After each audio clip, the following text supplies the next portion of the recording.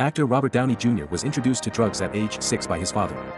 Every Downey Jr. fan knows that. But let's see if he forgave his father for that. Downey Senior once, while playing poker, caught his son sipping on a glass of wine. Instead of reprimanding Downey Jr., he offered him a joint instead.